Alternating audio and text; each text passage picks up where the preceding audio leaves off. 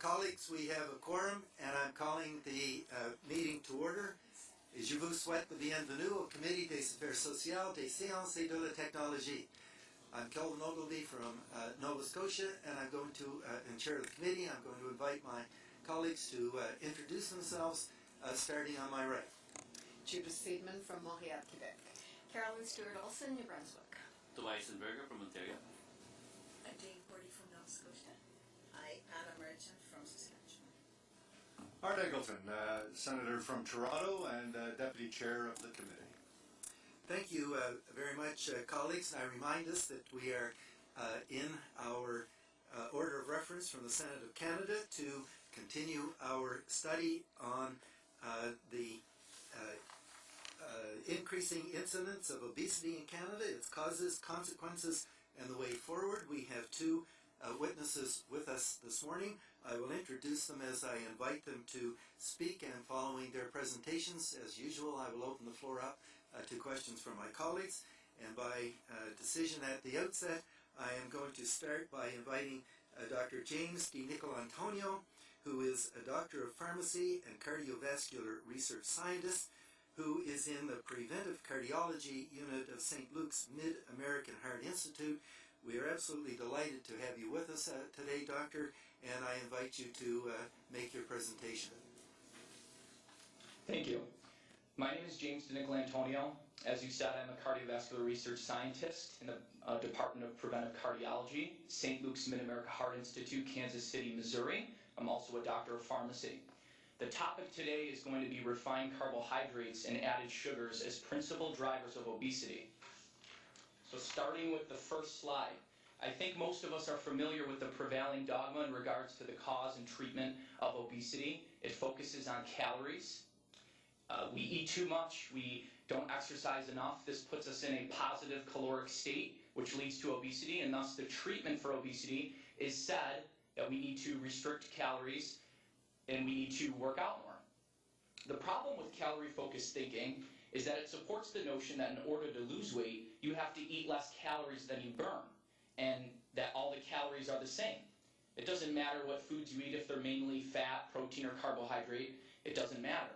If you eat 1,000 calories of salmon or 1,000 calories of white rice, as long as you restrict calories, you'll lose weight. But of course, when you restrict calories, your metabolism slows down, thus defeating the purpose of restricting calories in the first place. Additionally, fat promotes satiety, whereas refined carbohydrates and added sugars promote hunger. So calorie-focused thinking doesn't take these metabolic considerations into account. There's now an overwhelming body of evidence that when you restrict carbohydrate without restricting calories, there is prolonged weight loss. And more importantly, most of that weight loss is fat loss. The classic example is from Dr. Alfred Pennington in 1949. He took overweight DuPont executives and put them on a low-carbohydrate diet. These individuals ate over 3,000 calories per day, and while restricting carbohydrate, they were able to lose approximately 2 pounds per week. Next slide. An alternative view on obesity is that the consumption of refined carbohydrates and added sugars, and when I say added sugars, I'm referring to table sugar as well as high fructose corn syrup, alters our physiology and our hormones, leading to a state of internal starvation. And it's this internal starvation that causes us to eat more and exercise less. In essence, eating more and exercising less isn't the cause of obesity, it's a side effect of over-consuming these types of foods. An example of hormones driving such problems with our storage of fat would be that these refined carbohydrates and added sugars cause insulin resistance, raising our hormone insulin. And when this occurs, someone with a higher insulin, if you take two people and one person has a higher level of insulin, they're going to store more fat than someone without a high level of insulin, regardless of the calories, that even if they're consuming the same amount of calories. So a perfect example would be an adolescent going through puberty. They're going to grow at a faster rate because of their altered hormones. Is it so hard to believe that our food can alter our hormones to cause us to become fatter? Another example of how these types of foods cause us to store more fat is that the higher insulin levels store fats and protein. So our body cannot liberate this source of energy for our cells to use, and thus we are in a semi-starved state. Additionally, the insulin resistance does not let glucose into the cell as readily, and thus again our cells are literally semi-starved, and that's why we're over-consuming.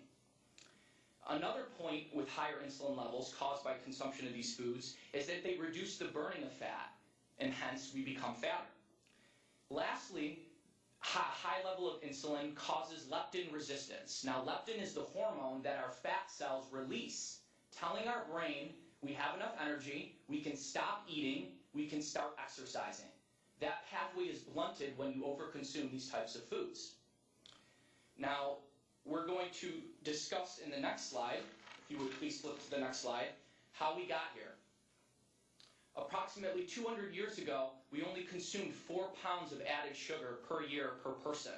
We are now consuming in the United States up to 151 pounds of refined sugar per year. Our bodies just simply are not equipped to handle such a high amount of sugar. Next slide. We have countless amounts of data, including the NHANES data, that clearly indicate that the rise in obesity and diabetes in the United States from 1960 onward was clearly almost 100% driven by an increase in carbohydrate. During this time, saturated fat was not increasing. So we have an approximate intake of 375 grams of carbs in 1960, which jumped above 500 grams after 1995. And during this period of time, obesity doubled from 13% to greater than 26%. Next slide. We have association studies showing that sugar-sweetened beverages increase body mass index as well as obesity. And a prospective trial following 548 children, for each additional serving of a sugar-sweetened beverage, BMI significantly increased and the frequency of obesity significantly increased. Next slide. When we look at trials of basically free-living people, this is what's happening in the real world. They're able to eat and drink whatever they want and as much as they want. If they are supplied with sugar, in this particular study they were supplied with soda, that group increased significantly their body weight. Whereas those that were not provided soda or those provided artificial sweeteners, they lost body weight. All patients received all 3 interventions, either being provided soda for 3 weeks, provided diet soda for 3 weeks, or provided no soda for 3 weeks. If we were to provide, let's say, 500 calories of chicken, would we see an increase in weight? So what the point of this trial is that when you give someone access to sugar and soda, they are going to increase their body weight. Next slide. In this same trial, when these individuals were provided with soda, their calorie consumption was almost 400 times that of when they were not provided soda. Their calorie consumption throughout the day was over 500 calories more than those provided diet soda.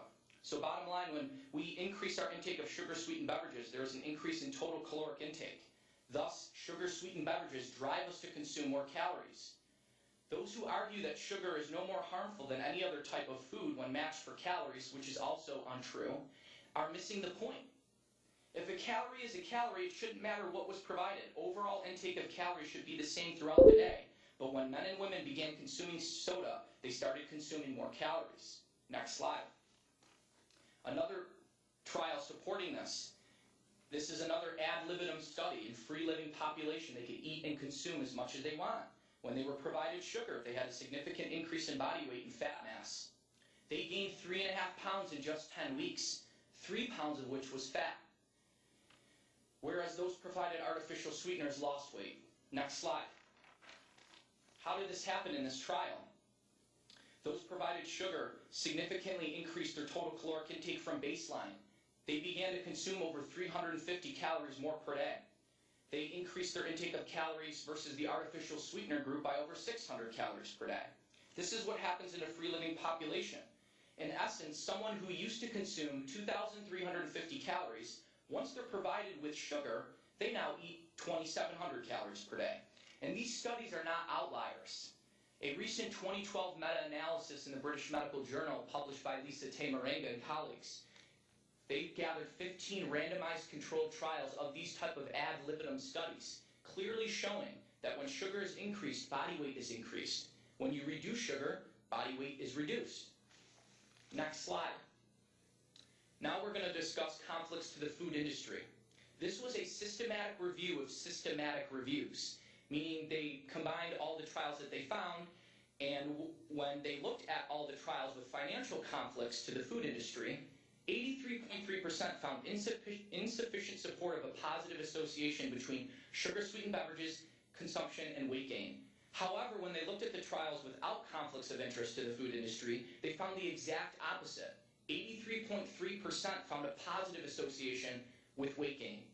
In summary, conflicts to the food industry significantly affects the association of sugar-sweetened beverages with weight gain. That concludes my presentation. Thank you. Thank you very much, Dr.